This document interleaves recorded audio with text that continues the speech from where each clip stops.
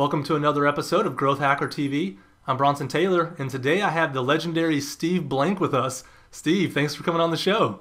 Thanks for having me. Absolutely. Let me tell our audience a little bit about you, just in case they don't know. You were previously a serial entrepreneur. You're a professor currently at some of the most prestigious institutes of higher learning. You teach an online class on entrepreneurship that has over 100,000 students. You're an author. The new edition of 4 Steps to the Epiphany, I believe, just came out. You have a new book, The Startup Owner's Manual, that just came out.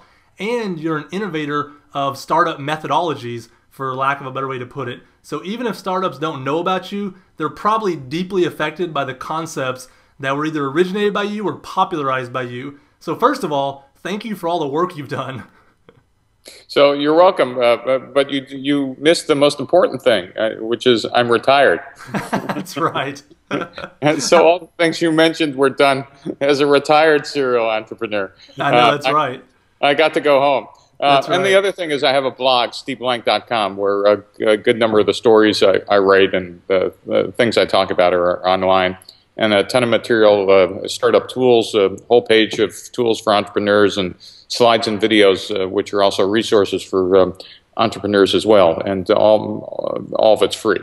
Yeah, no, that's great. Well, tell us about what you did before you retired. How about that? Talk to us about your own kind of entrepreneurial journey, because if you've said it, you've had some, massive successes and some massive failures. So talk to us a little bit about that. Yeah, so the thing I realize now is when I teach entrepreneurs is that I was definitely not as smart as my current students and not as kind of smart as the current crop of entrepreneurs. I learned how to be an entrepreneur via apprenticeship, meaning I didn't start a company in my 20s. I worked in a variety of essentially marketing roles until eventually I became a co-founder and then a CEO. And I did that in a period of 8 startups in 20 years. And so my entrepreneurial career, again, was one of learning. And I'll give you a summary of what they are in a second. But before that, I had a couple of other interesting careers. During the Vietnam War, I spent 4 years in the Air Force, and 2 of them in Southeast Asia, learning how to fix fighter planes. And then my first career in Silicon Valley was as a contractor for a company now known as the Innovator in National Means of Technical Verification, which was a fancy way of saying in the Cold War, we worked for the CIA, NSA, and National Reconnaissance Office, and by accident I ended up in the middle of that. But I very quickly got out of the black world and joined the world of startups. And I did 2 microprocessor companies, enterprise software company, threw in a video game company in there, a Macintosh consumer electronics company, and others I don't even remember. And the kind of the box score at the end was 4 IPOs, one of which, or maybe 2 of which, I had a lot to do with, and a couple of craters, one so deep it left its own iridium layer, I like to say. Meaning one of them was a publicly massive failure. I was on the cover of Wired magazine, and 90 days later I realized the company's going out of business. That's what I call a massive failure. Fortunately, out of that failure, no one likes to fail, and I got depressed like everybody else. But I was old enough at the time. I don't think I could have ever done this in my 20s and 30s. I actually reflected about which parts I owned and which parts of my behavior and what I did and how I did it, and such that at least I took that out. And when we did our final startup, which was called Epiphany, we put those lessons to work and actually made both the team and the company and the way we managed it work much better. And then I retired because I wanted to see my kids grow up, and they were 7 and 8 years old. And for everyone watching who does entrepreneurship, it's a 24/7 game, and it's very easy to lose family, marriage, children, etc. Mm-hmm. In fact, I lost 1 marriage when my wife once asked me, ex-wife, what's more important, me or your job? And when we realized I was still thinking about it for a minute, we realized the marriage was over, and luckily that one had no kids. But I had a lot of regrets because I made those choices. And in fact, I've written a blog post about that called Epitaph for an Entrepreneur, which, if you're an entrepreneur trying to figure out how to balance a family, I suggest you to go read it. It's not advice. It's just what we did to stay married, and I'm still married to the same woman now with my kids now in their 20s. who actually like to come home for the holidays. Their choice, not mine. And I guess I'm proudest of my entrepreneurship career that I managed to do both and got very lucky. So I was able to retire and then start thinking about what we knew about entrepreneurship and then essentially what became the lean startup movement. Yeah, that's now. great. What was your question? Yeah, it doesn't really matter. No, so as you built those companies, you've done a lot to rethink entrepreneurship and how to build a startup. Was it your experiences doing it firsthand that really led to that rethinking, or was it other things, watching what other people were doing, that caused you to kind of rethink it? Gee, that's a really insightful question. I think a combination of both, and I'm going to just tell you and your audience a personal story. Is when I retired, all I knew was I wasn't going to do Startup 9. I mean, I had done 8 startups in 20 years. I was going to go home. I didn't know what I was going to do, but I've always had a philosophy that says, my best days are ahead of me. So I was less so going to worry about what I was going to do. I knew I'd figure something out. I just knew it wasn't going to be another 24/7 whatever. And in hindsight, what I'm about to tell you was actually a catharsis, but I thought I was actually doing something productive. I thought I'd write Steve's, history of, as an executive in Silicon Valley, and wouldn't people find that an interesting book? So I started writing, and I remember getting 80 pages into this, truly writing, here was something I learned at Company X, and I would always punctuate it with what you see now on my blog, something called Lessons Learned. And I truly was doing this, going through the history of 8 companies. I must have got halfway to company 4 or 5 or maybe even 6. And I realized, I still remember the moment, the hair started standing up in the back of my neck, because I realized I was seeing a pattern I had never seen when I was deep down in those startups. And the pattern I was seeing was, back then, every entrepreneur, believe it or not, thought they were on a singular journey. That is, that there was nothing you could learn from other startups. Believe it or not, that's what we believed. And in fact, what your VCs told you is write the business plan and then go execute the income statement and make the plan, the revenue plan. And when you failed to make the plan, they'd beat you up in a board meeting, and you'd sit there thinking you were possibly the only executive who never made the plan. Because remember, this is pre-net. None of us, the bandwidth was coffee. Right? I mean, it was limited to the bits you could exchange. And after so much caffeine, you're so wired, you can't have any more. So imagine the bit rate being coffee back in the, pre-net days. And so the insight of, wait a minute, this isn't a singular journey. All my journeys had a common pattern. And wait a minute, by then, I wasn't investing like a VC, but I was doing a bunch of angel investments. I was sitting on a couple of public boards. I was sitting on a ton of private boards. So I was seeing, by the end of my career, a lot of stuff. And I realized, wait a minute, this pattern is common to all startups. We've never described that. In fact, the real insight was, we've been treating startups like they were smaller versions of large companies. Holy crap. What's with that? Well, what was with that is what else would you describe them as?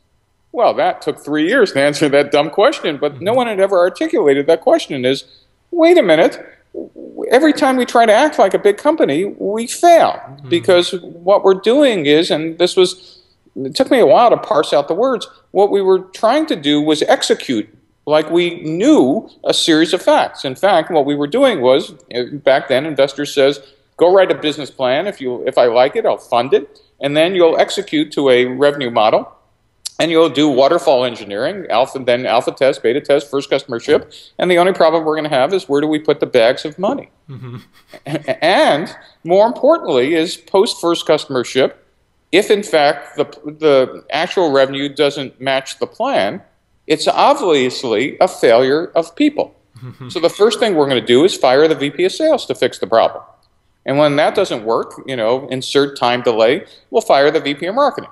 And then finally, we'll fire the CEO. And if he's the founder, maybe we'll make him the chairman or something, but that's the process.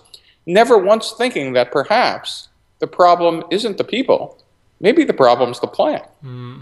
Right? But we never assumed that, how could the plan be wrong? I funded it, for God's sake. It must have been perfect. And all you needed to do is obviously execute the plan.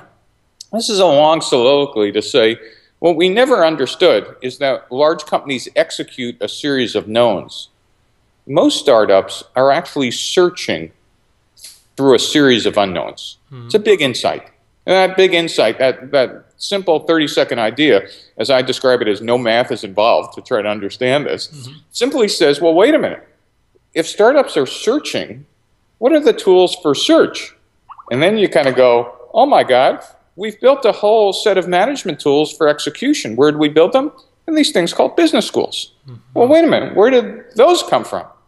Well, in the early 1900s, people observed, rightly so, that in the United States, there was a need for a managerial class to administer and execute growing companies. And there was no professional education to do that. So first Harvard as a graduate school, and then others decided to set up something called the Masters of Business Administration. Administration. Not business start, but administration. These were professional managers to administer. And by the way, for the next 100 years, they did an awesome job of building strategies and tools and, finance classes and organizational theory classes and whatever, and how to manage your 10,000 people. But none of those professors, none is probably a big word, but very few of them spent their time consulting for two-person startups and garages. Most of them spend their time, when they're not teaching, consulting for large corporations who could write large cash checks, right?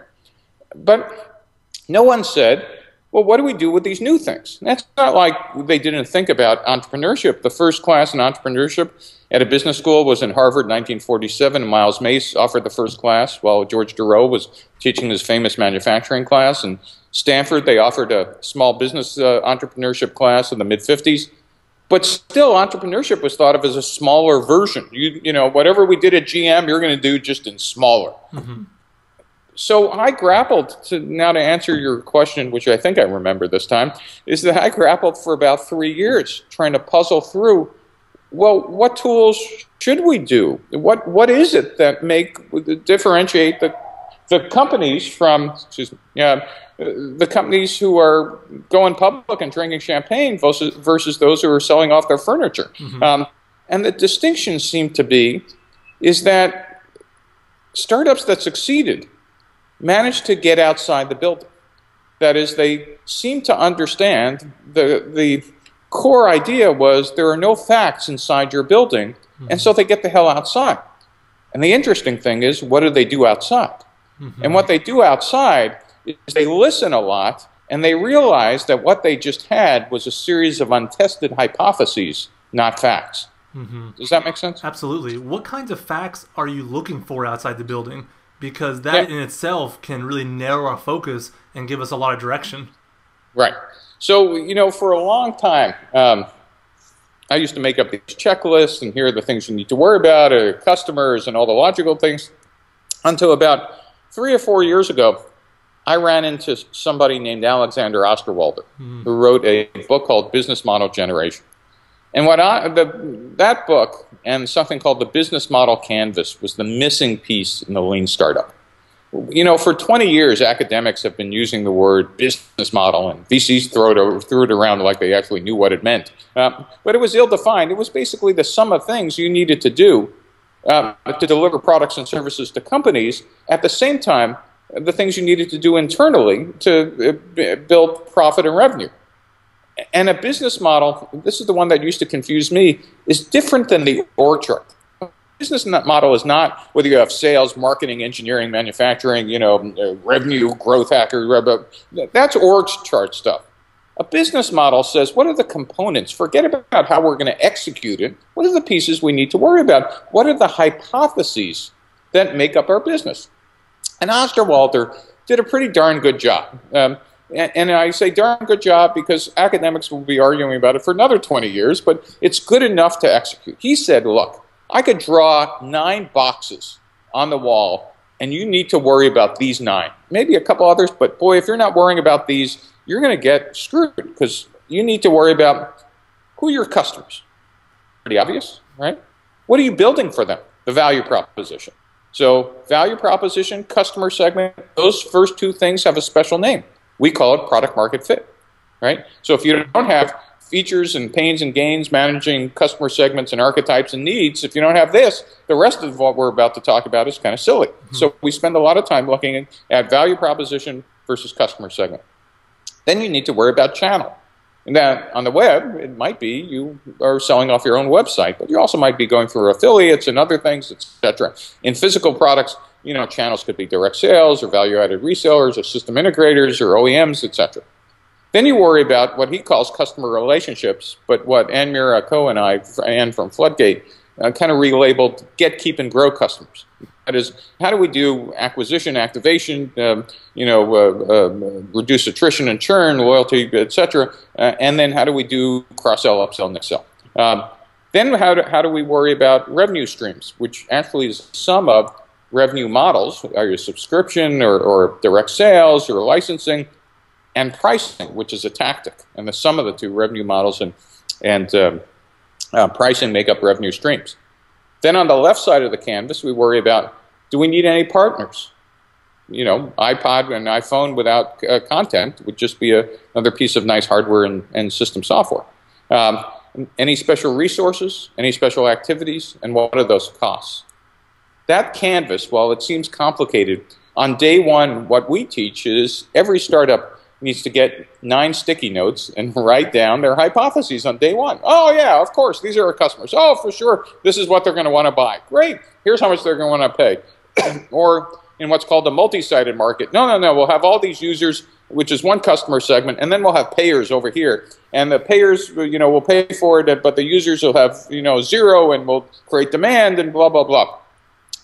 That's all great, but what we now know is on day one, a startup is nothing more than a faith-based enterprise. It's a religious activity. I can't convince you you're wrong because you believe, which is what it takes to be a founder, but the reality is it's a pretty safe bet that you're effing wrong, right? And maybe not about everything, but you're probably really wrong. And now, so the question is, how do we reduce the pain of failure?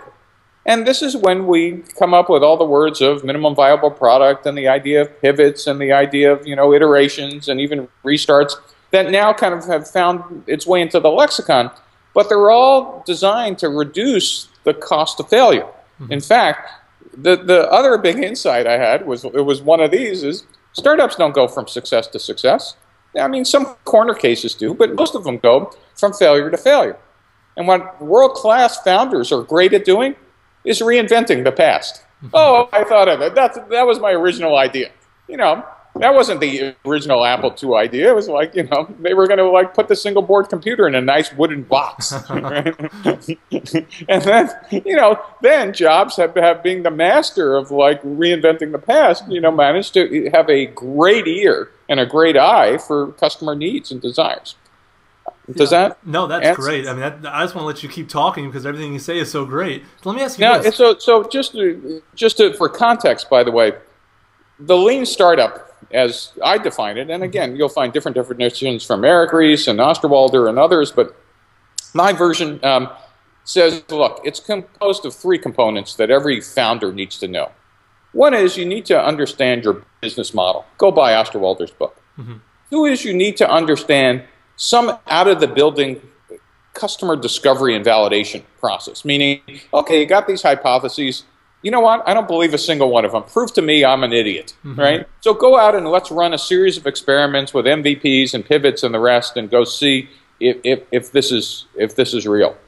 And then third is we need some type of agile engineering process because we discovered, that waterfall is a pretty dumb way to spend your money. Why don't we build the product incrementally and iteratively? And by the way, this contribution of agile and customer development together, the steps 2 and 3, was Eric Ries's major, huge insight. I had come up with a customer development process, but Eric was the first one to ever actually implement it, and he smacked me on the side of the head and said, Steve, we don't use waterfall anymore.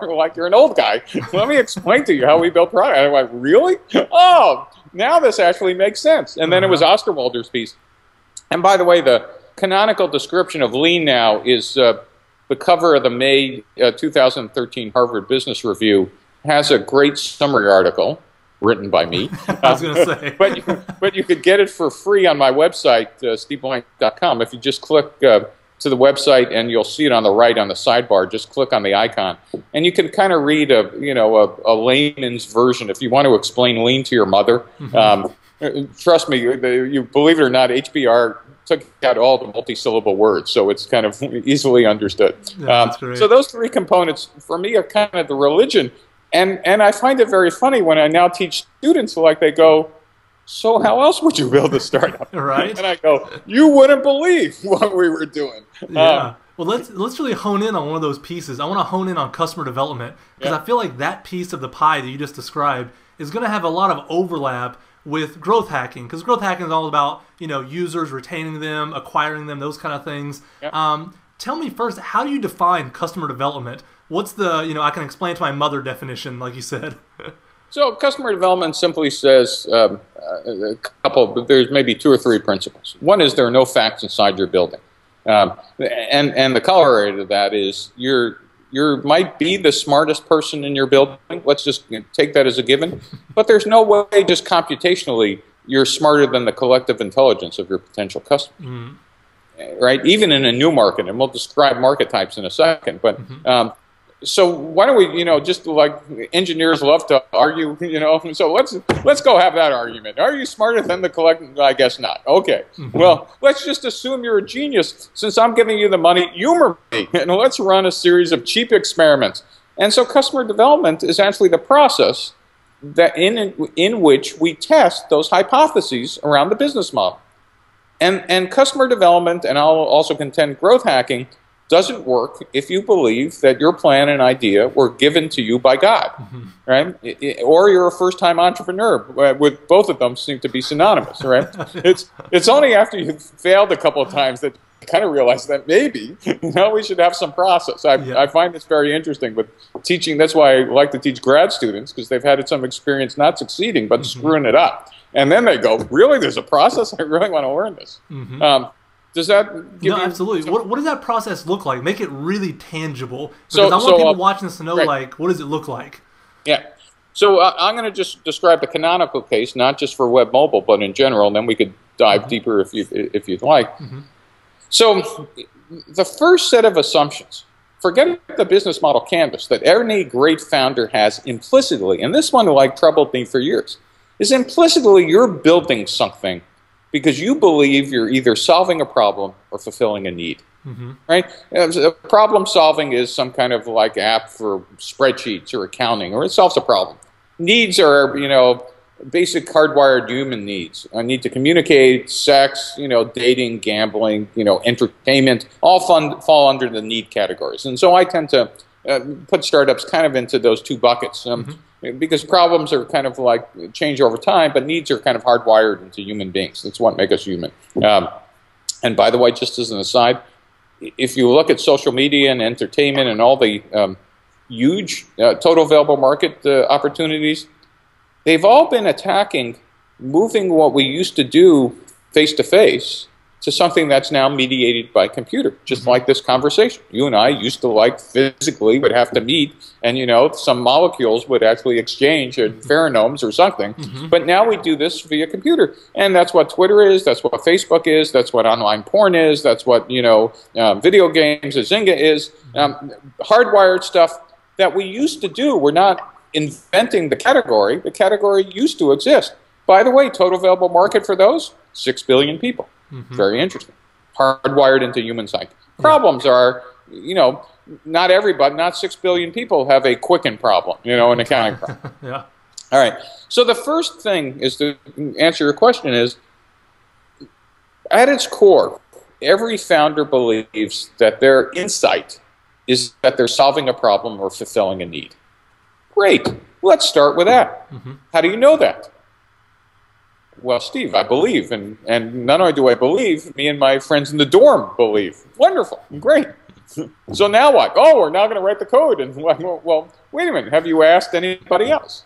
Well, why should I? I believe it's my idea. Now, by the way, this is the extreme version, because I also teach scientists and engineers who'd say, Steve, I've been working on this in the lab for the last 15 years. Of course everybody wants it, which, by the way, is the same problem. It's just because you've been working on it for 10 years. I'm not, in fact, it's sometimes of a worse problem is like, you know, no one else might actually care. And so the first tests of getting out of the building is, can you verify that somebody other than you actually has the problem? or the need. Oh, Steve, that should be easy. We'll just go out. Great. Great. You believe it's going to be easy? Why don't we quantify what easy looks like? Let's, in fact, take that problem hypothesis and design an experiment. What's an experiment? Well, the experiment is, I believe that 300 people are going to believe that, writing messages in 140 characters is a great idea. Or better, I believe actually 140 characters is the wrong number. I believe what they really need today is 189 characters. So I'm going to go out and test whether I can move people off of 140 characters to 189. Great, well, that's a good test. How are we going to run the test? Well, I'm going to call on whatever, and I'm going to give them a wireframe, or I'm going to let them type in whatever. Great. What kind of results should you see?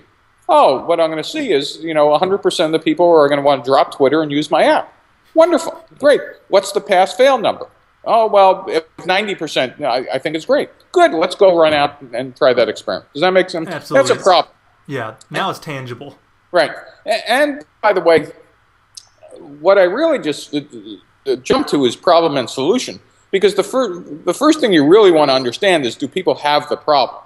The next thing you want to test is, well, would they actually like the solution? What you're trying to understand is, can I test that solution in wireframe? Can I test it in a PowerPoint slide? Can I test it in a mobile mock-up? Should I test it, by the way, some testing is, can I test it in a Kickstarter, which is the world's, it's the world's biggest pile of stupid money. I mean, but I think of Kickstarter as like marketing demand creation thermometer rather than like anything else useful. I mean, Pebble sold 10 million bucks, but those are outliers. But it is a great test bed for, do people really want the solution?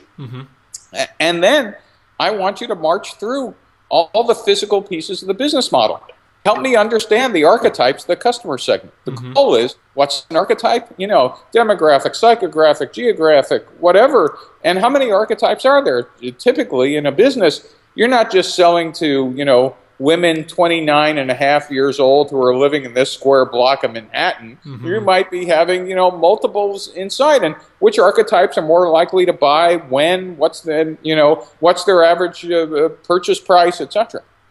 And I want to understand all that. I want to understand which features do they really care about on day one, which are critical, which are, the sum of are necessary. Wait a minute. And by the way, is this a multi-sided market? By the way, multi-sided market means you might have multiple customer segments with different archetypes, but those customer segments might actually be different as well. There might be, users and buyers, but these might be payers. The key idea is, for every customer segment, you need a value proposition. You need a revenue model. You need a acquisition activation path, right? You need it's a channel. Two separate companies, right? It might be so in web mobile. The example I start with in my class is Google, right? And I go, great, who are the customers? And everybody raises up, Steve. Stupid questions like, who's better than Grant Stone? We're all customers. Great. How much do you pay? Well, we don't pay anything. Well, Google is one of the most profitable companies on earth. Who the hell is paying? Are they smuggling dope? I mean, what the hell are they doing? Yeah. Oh, they're payers. Oh, well, the payers the same as the users? Well, they might be, but they're actually paying for something. Well, what are they paying for?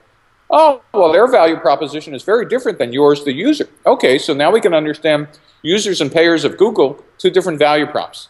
Oh, well, wait a minute. Users, by the way, don't pay anything, so their revenue model is zero, but how do payers pay? Oh, there's a very unique revenue model. It's pay per click. Well, how much do they pay?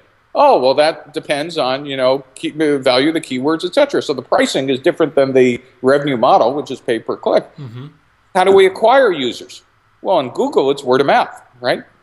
And by the way, I don't know about you, but I've never seen Google launch their product. They never did, right? Yeah. But how do they get payers? Oh, there's an entire sales force. Right? While there's a self-service component for buying keywords, there's an entire sales force working with large companies to go do that. So now all of a sudden we can understand, even for a simple web model, there are users and payers. Now, I know it's not your audience, but when I teach students who are building medical devices, this gets even more fun. Well, who are the users? So assume you're coming up with a new artificial hip. And somebody says, oh, we're building it for my grandmother and needs a new hip. And I go, great, is she putting it in herself?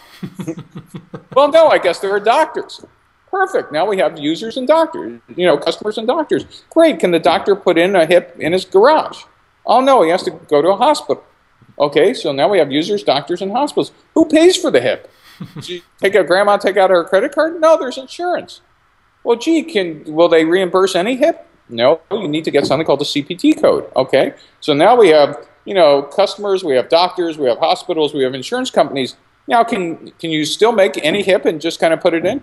Oh, no, there's the FDA, right? You need either what's called the 510K or a PMA, which is an approval process. Mm-hmm. Now we have 5 different customer segments we need to play with on day one before we even start our business, all with their own value props, all with their own pricing, all with their own. Does this make sense? Absolutely. But you know what? Once you start seeing like a head-up display, like you're using Google Glass, anytime I now hear somebody describing their business, I'm popping up a business model canvas overlay, which is the 2D version, and then I'm thinking, how are they going to run experiments on each one of those hypotheses, and which ones are critical for them to figure out before they even think about anything else? Yeah. Just as an aside, my favorite is still, you would think after 50 years that we'd stop doing this. I find startups still arguing about their logo and their name. How about we worry about product market fit yet, and I don't care what it's called. Yeah, we'll get the T-shirts made later. Well, and by the way, you're talking about the guy who used to be the king of T-shirts and crap. I mean, I had a budget of $100,000 my first year, I swear to God. Oh, wow. I would have shot me now. Uh-huh. How about we worry about finding the right customer segment and figuring out whether engineering is building the right problem? Yeah. When it comes to customer development, you've kind of mentioned the first hurdle is getting them to want to do it, getting them to realize it needs to be done. Once they're on board with that, they realize, yes, I think I know what I don't actually know, and they're outside the building. What's the next hurdle? Is it coming to grips with what they find? Is it something else? What do you see in your experience as the next hurdle for customer development? Right. So A, it's hard because it's counterintuitive to a great, passionate entrepreneur. Let me just emphasize again, it's hard, not because it's physically hard, because emotionally you're wired for action, and somehow you don't think this is action, or worse, you're afraid of cognitive dissonance, of somebody saying your baby's ugly, and realizing not only weren't you holding it upside down, it actually was right side up, It's like, how can it be ugly? It's my idea, because a key part of customer development is you can't outsource it. Oh, I hire some consultants. No, because here's what's great about getting out of the building. If you send this to some consultant and say, well, why don't you do a survey, and they find the product sucks, and you come back and tell the founding CEO who hired you, Steve, we talked to a bunch of people, product sucks. The first thing they're going to say is what? What do you think they'll say the first time consultant comes back or a VP of sales says it sucks? It's something wrong with the user. Yeah, they just don't get it, or you just don't, or you're just not explaining it right. Go back again. Something's broken. That's not me. So they go back again, and they come back with even more data that says it sucks. What do you think the second thing gets said? Now you're going to the wrong segment of the population. Maybe, but if you're working for me, you're fired. Okay, there you go. Right? But now imagine I'm on your board, and I go, that's great, but customer development is done by the founders. Get the hell outside, and you need to hear that data. What do you think happens the first couple of times you hear the data? Well, the first couple of times you still think something's wrong with them. They're idiots. They don't get it. About the 5 through 10, though me it usually took 20 or 40, smoke starts coming out of your own ears because cognitive dissonance is setting in. Now, you could still say they don't get it because you're in a new market, and I'll explain market types in a minute. But it might be that you have to deal with this, but you as a founder could do something no proxy can. What is it that you could do? You can change the product. You bet. Only founders could pivot. It's a key idea. Only founders could pivot. But you can't pivot on secondhand data because what the hell do you know? Exactly. So the key idea getting out of the building is if you're using the word pivot and you haven't left your desk or your office or have not made eye contact with potential customers, and by the way, customer discovery requires the ability to see someone's pupils dilate. And that means it's not done by SurveyMonkey. It's done either by video Skype or in-person interviews. Because I want to know, am I looking at my watch? Am I distracted over here? Am I reading my email or whatever? You can't tell that in a SurveyMonkey and whatever, nor can you ask what to me is the world's best customer discovery question, which is the last one I've now trained thousands of students to ask, which is, as you're leaving, you ask, What else should I have asked you? And sometimes that's another half hour going, well, I thought you were going to talk about X, because why? Well, X is my most important problem. All right. Throw away the script and let's now talk about that. Yeah. And sometimes, here, I'll give you another example. I swear this happened now I'm about to talk about Stanford graduate students, right? Trying to price a mobile app. Professor Blank, we spoke to 50 people on our pricing week. Great. Well, what did you decide? $9.99 is the price. What a surprise. Okay, $9.99. That took a bunch of genius, right? And you got into Stanford. That's great. So why did you conclude that? Well, 47 out of 50 said $9.99 was the right price. Great. What did the other 3 say? Oh, that's so silly. And I'm looking at their data because we make them use a tool to automate this process called Launchpad Central. And I look at their data and I said, I want you to stand up in front of the entire class and tell them what the other 3 people you discarded said. And they said, oh, well, it was obvious. These people were crazy. Well, tell the class what they said. They said, well, we paid tens of thousands of dollars for this product. We added these 3 new features. Why don't you tell the class why you discarded the data? Well, that would take us another 4 months. And so then I said, did you ask those 3 people if they had any more friends? Well, no, we never did. And so this is a common customer discovery mistake, is thinking that it's maybe a focus group or that you're looking for the sum of the data. And this is a big idea. You're not looking for the data. You're looking for the insight in the data. Any fool could gather data. And on the web, it's really easy to get tons of data. Right? So if you want to have a nice small company, keep optimizing the data. And again, there are some people who are great at that and make that a nice, profitable $1 million a year business. And if you're living in your dorm, all power to you. I tended not to want to build $1 million companies. I wanted to build, 100 millions or $1 billion companies. So I was looking for, is there something like I've just been ignoring? I think the Twitter analogy, going from IDEO to Twitter was one of those insights. Or going from, Facebook being a, hot or not thing into something a lot more general was one of those insights about what is the bigger idea here. No, that's great insight. I love that. Now, so, by the way, just one other thing I should mention to your audience, and it's even true in web mobile apps, and this notion of market type, which doesn't get talked about because it hurts your head to think about. It turns out we in the English language only have one word for startup, and that word is startup. It turns out, really, that there are 4 types of startups. And if you don't know who you are, you're screwed. And here's why. There's a startup entering an existing market. Steve's definition of an existing market is you have a higher performance product. Not cheaper, but better in some axis as defined by the existing customers.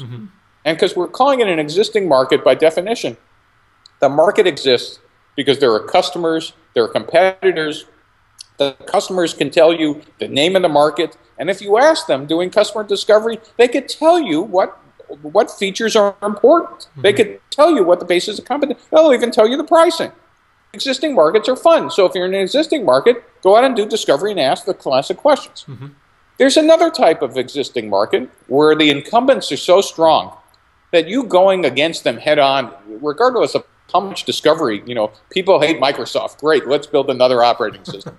Probably a bad idea. But you might decide, no, but Microsoft isn't strong in servers, so let's build Linux, or something else.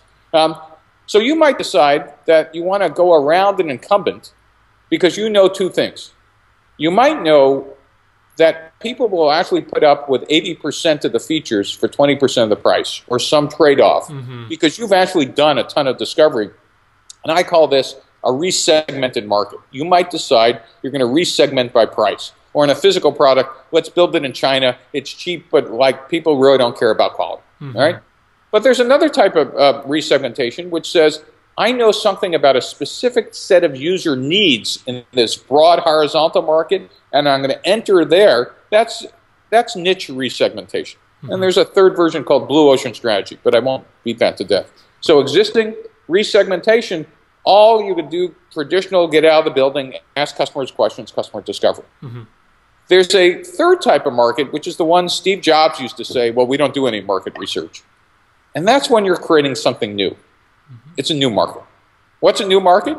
Well, you ask people, well, you know, what features? And they're looking at you like you're from Mars, because there is no market, there is no competitors, there is no competition, there is no users, there is no pricing. Yeah. You are a visionary. You see something. And so people then go, well, why should I get out of the building then? There's nobody to add. In fact, it's like a divide by zero answer. Why would I go? And the answer is, well, yes, you could decide you're such a genius. You could sit in a lead-lined room in the Zen Lotus position with lightning bolts coming out of your head. But the odds are you really need to understand something different going on outside. You implicitly believe that the world is going to change from here to there. I want you to be able to draw for me the day in the life of a customer now and when the world changes. Tell me what has to happen. And the odds of you being able to do that in detail, sitting in your office, pretty low. I mean, you might, but pretty low. So therefore, the type of customer discovery and development you do is not the same as an existing or resegmented market, but actually is customer discovery. You're just asking different questions, and you're trying to get a deeper and different understanding. By the way, the reason why understanding market type is important, if you're in an existing market, your job in year one is to take share from the incumbents. And you do a traditional launch. In fact, you launch with everything you got. Once you got product market fit, don't sit around. For God's sake, move. Spend money when it matters to get share. Now imagine you get that exact same pile of cash and you try that in a new market. You might as well throw the money in the street because there is no market, and doing a great launch and big blog and press event. In fact, in a new market, what you're doing is guerrilla activities trying to find the tipping point and tip the market for adoption. Yeah. In a new market, the revenue curve is the canonical hockey stick. Yeah. In an existing market, it's a straight line. The last type is a clone market. If any of your viewers are in India or China or Brazil or Russia, in markets where there are populations north of 100 million people, regulatory barriers, language barriers, etc., you take a U.S. business model, you clone it, and you put your name on it, and boom, you're in business. But you still need to do customer discovery in understanding what the right way to adapt, adopt, and clone is. So understanding market type, while a little more difficult, really, in fact, affects who you are, how you spend money, and how you do customer discovery. And in fact, the entire lean startup. Yeah, I'm so glad you went into market types, because one of the criticisms that I hear of lean startup and customer development is, but what about Apple? And I've actually never heard a great answer, to be honest. But what you just said is, yeah, what about Apple? They're one kind of market, and there's still customer development to be done. It's just different. It doesn't take anything away from it. Right. And so, and Apple PR has probably done the worst disservice to entrepreneurs everywhere of, again, promoting that Jobs just sat in the corner and great lightning bolts came out of his head. Jobs probably was the best intersection of a CEO for art and science in the 21st century, and probably the equivalent of Henry Ford. But that canonical, if I would have asked customers what they wanted, I would have given them a six-legged horse. That's just a bunch of BS. It wasn't Henry Ford just like sat in his shop and came up with the automobile. He actually spent a long time trying to understand, what it is customers wanted and why, and he actually executed on that hypothesis. Jobs had a great insight about the revolution in putting computers on everybody's desks from the 70s to the 80s, and then again in everybody's pockets in the 21st century. Does that answer the question? No, that's great. Now, I have to ask this next question just because of who my audience is. They're interested in acquiring new customers and retaining the ones they have. In your opinion, if customer development is done well, does that make customer acquisition and retention a magnitude order easier later, or is it not related? Of course it does. Think about it, right? The most expensive part is of any sales pipeline, of any growth hacker, is customer acquisition and activation, right? Once you got them, it's a lot easier to retain them than to acquire them, right? Depending on the industry, the number varies from 3x to 10x, and but let's just agree so the question is, who are they? What the hell do they like about you? And what are the things that keep them coming back?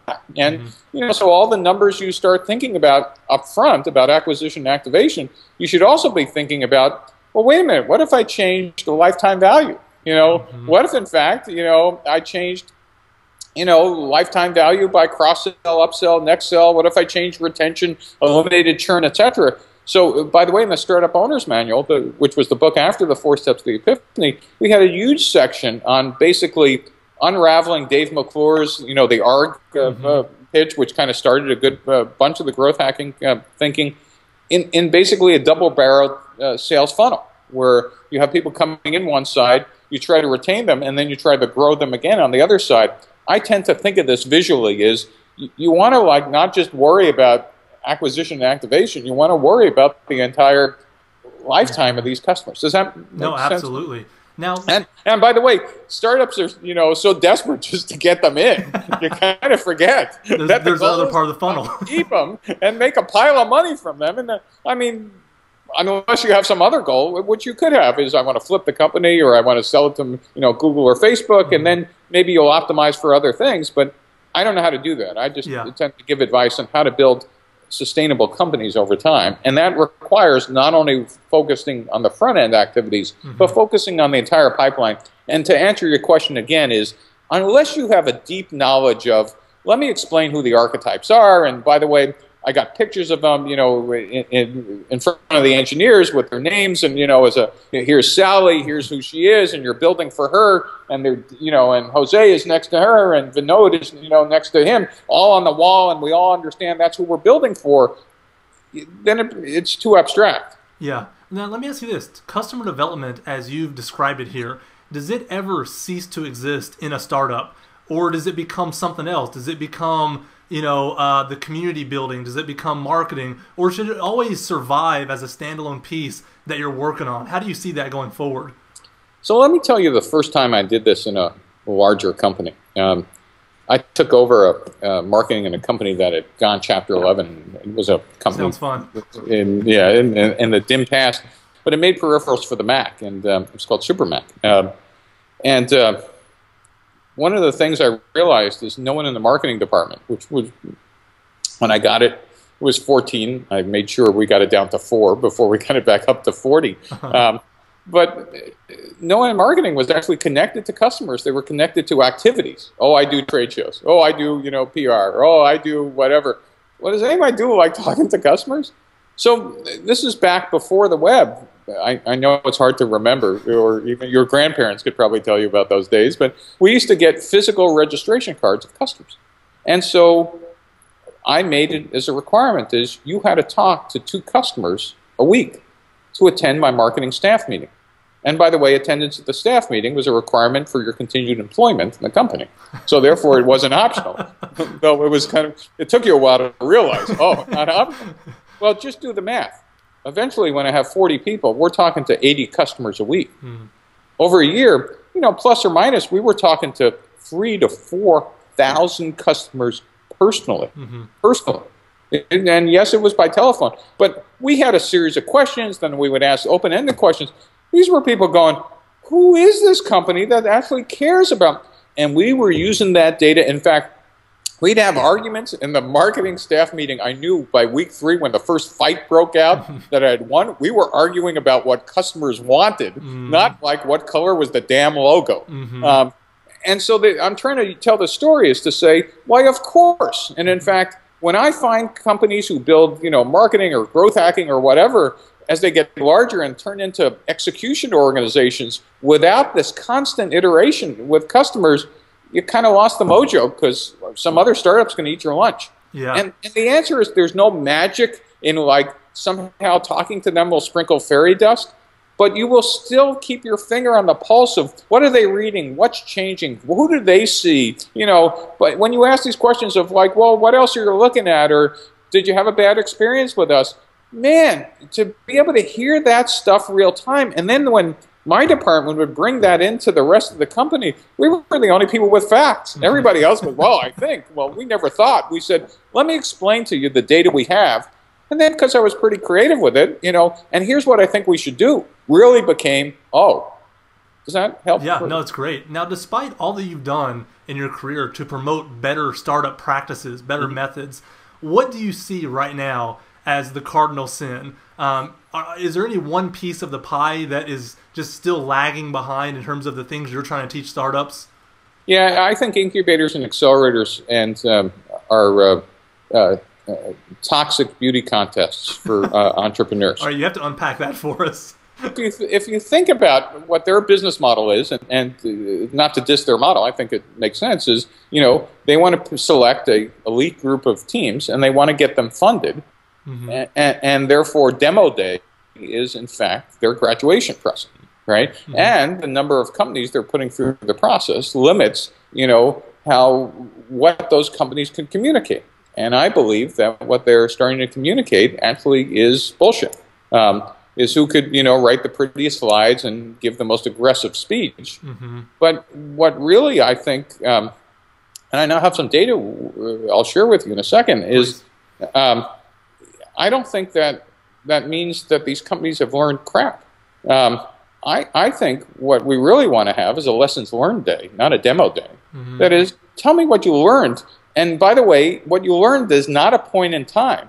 Tell me where you were, and then how'd you get from A to B to C to D, and tell me that story in 3 minutes, because I know you're going to still be learning, and I want to know that I got the smartest SOBs who are capable of quick, cheap, whatever iteration, and you're on a path, and now you need money to kind of improve or scale or whatever. Not that I have a demo and great slides and my font looks pretty.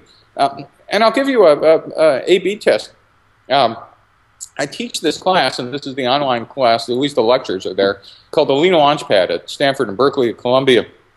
About 2.5 years ago, the U.S. government adopted the class as the standard for commercializing all science in the United States. Go figure, right? It's like, what the hell? It turns out the government has a program called the SBIR program that says they're mandated to give out 3% of their funds for research organizations to commercialize anybody who raises their hand. And so for 30 years, we've been giving away $500,000 and then $1 million grants to companies without training them what to do. So it's like giving away cars without driver's ed. And what a surprise, they would crash the cars, but the Congress never bothered to ask how are they doing. They were just interested that we were spending the money. And finally, the National Science Foundation, the institution that funds all science and research in the U.S. In universities, except for medical, which is done by the NIH, said, this ain't working for us. They saw my class, asked me to put one on for them. We built a prototype. It worked so well, they've scaled it to now 11 universities teach 400 teams a year. Right? So it's called the Innovation Core. That's interesting, but what's real interesting is, but there were a ton of teams that weren't joining the Innovation Core. So they essentially had an accidental A/B test for the last 2.5 years. So all I could do is tell you the results as they reported it to date, which I didn't believe when I heard it. The control group, who've been doing stuff like they've always been doing, funding rate from both government and private capital at the end, over the last 2.5 years, 18%. Innovation Core, my class, right, funding rate, 60%. Wow. That is quite the difference. So again, the numbers are biased, and gee, maybe the people who got in were the best ones, and maybe, or at least they were funding the ones who got in. It kind of just says that maybe we're teaching the wrong things. If we did a longitudinal study of the intersection between the output of incubators and accelerators and early stage VCs, I think we're asking the wrong thing. And I think that interface is not yet optimal. No one's being stupid or bad or whatever. I just think we're now learning a lot. And I'm going to offer a class this fall in September. I now teach 100 educators a year how to teach this class, this Lean Launchpad class. We're going to offer our first class for incubators and accelerators who want to use the same techniques the National Science Foundation is using. And we're going to try to see if we could get some people to adopt. The first generation was guru-based. The next generation of incubators and accelerators were mentor-based. And I'm not suggesting we get rid of any of those. I'm now just suggesting that we add some curriculum and evidence-based entrepreneurship. And that key phrase, evidence-based entrepreneurship, is I think what's been missing from demo days. Is the fact that you could, project a good reality distortion field is clearly an important part of what you're doing, but actually having product market fit and revenue and customers and some evidence that you have anything other than good fonts would be useful. Yeah. Now, given the success of a class like the one you teach that you just told us the stats for, you must believe that entrepreneurship can be learned to some degree. Is that accurate? Well, I think the key question is some degree. For those who knew me as an entrepreneur, they laughed hysterically when they heard I was an educator, because their first reaction was, "Steve, you're born entrepreneur. You can't teach this stuff. What are you thinking?" Mm-hmm. And boy, that troubled me for a decade, because I knew I was teaching something, and it was, and I finally realized the following: we've been asking the wrong question. Of course, you can teach entrepreneurship. The real way to frame the question, and let me pass it back to you, is, Steve, who can you teach entrepreneurship to? Mm-hmm. That is, you can't teach it to anybody. It's like asking a room full of people, how many of you want to be sculptors and artists? You don't assign sculpture and art to one room and the other half get to work on the factory floor. It doesn't work that way. People who are artists, sculptors or composers or painters, they have something inside of them that they see or hear that no one else has. And in fact, they want to learn these skills just so they could get that out of them. Mm-hmm. But you know what? It's not the skills that are going to make them great. The skills will help them. Yeah. But it's a passion. Yeah. The mistake we made about entrepreneurship education was confusing it with teaching accounting. Mm-hmm. Right? No, accounting is a job. Yeah, you don't need passion. Entrepreneurship is passion-driven, and that's the biggest mistake I see young founders making out of school. Is, in fact, my favorite story is, I get this literally because I teach in business schools at Berkeley and Columbia, and engineering schools at Stanford and sometimes Caltech. Is I always get a couple of students every year. Professor Blank, I need to job choice. Great. What do you got? Well, I got to choose between these two things. Well, what are they? Well, I got this great offer from McKinsey. McKinsey, great company. What's your other choice? Well, let me tell you about the startup. Me and my room, and I stop. I go, I don't want to hear it. You've already decided. If you're considering McKinsey, you're not an entrepreneur. There you go. Right? You can't keep both of them. Yeah. Well, why do you want to do this? And what you really peel the onion, it's cool. Well, yeah, it might be cool, but that's the bullshit part of entrepreneurship. Mm-hmm. The reason why artists and founders need to be passionate is it sucks 95% of the time. Yeah. You're failing, your co-founders are quitting, or they're it's too stoned most of the time to show up for work, or you can't attract money, or your board is beating the crap out of. I mean, that's what it's all. Customers aren't, forget about customers, we don't have any. I mean, that's 95% of the time. If you're not driven through those bad times by passion and drive and the desire to make something happen, you're going to just quit it the first time it gets bad. Yeah. And you can't teach that, but you can teach entrepreneurship to those who volunteer. That's the answer to your question. Yeah, good answer. Does that make sense? No, that makes perfect sense. And we never got that right because we were confusing where we taught it in business schools or engineering schools versus how we should teach it. Mm-hmm. And how we should teach it is just go look at art curriculum. It's okay. We teach survey classes for arts for everybody. We should teach survey classes for entrepreneurship. We teach theory for art, like mixing color and 3D perspective. We should teach theory for patent law and other stuff.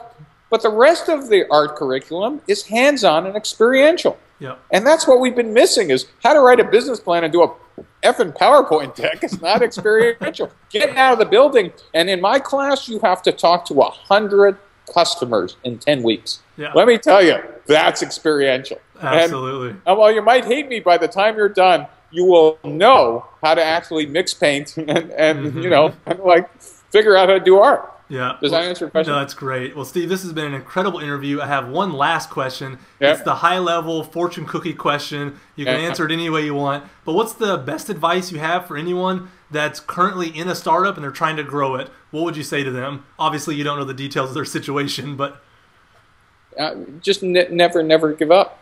Entrepreneurship is the pursuit when everybody else thinks you're crazy. And by the way, you have to be. Mm-hmm. And you have to decide that this is the thing you want to do with your life. Anytime it feels like a job. No one's forcing you to do this other than you. And I actually, to be honest, try to discourage people from becoming entrepreneurs. Because the ones who will make it are the ones who see things out there that other people don't, but they could convince you who can barely.